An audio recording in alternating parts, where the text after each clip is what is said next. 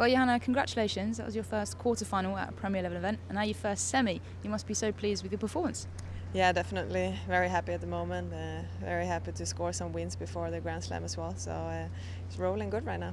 And you had 6 set points in that first set. It's quite tight, but how did you manage to remain composed throughout those? I don't know. I don't think I did either. No, it was just, as you say, it was very tough out there, and I'm just happy and lucky to win the first set.